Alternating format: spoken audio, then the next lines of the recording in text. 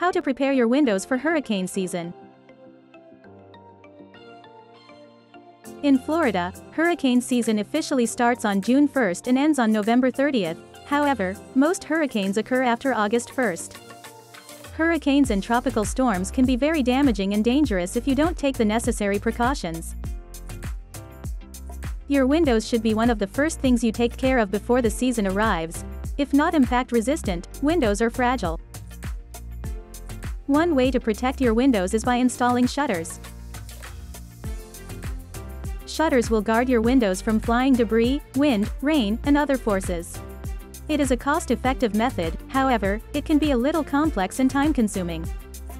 Another alternative is to replace your regular windows to impact-resistant windows. Impact-resistant windows will save you the preparation and installation process shutters require. Keep in mind, however, that these windows can be more costly. If you choose to change your regular windows to impact-resistant ones, you need to consider a few things. 1. The windows you would install if you live in a coastal area would need to have a higher design pressure than if you were inland.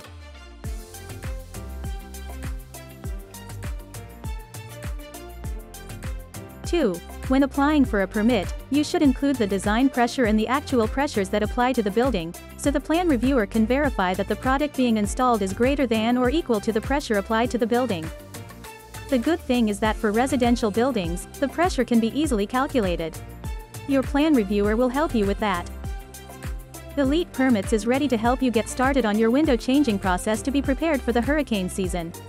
Call us today to learn more or request our services.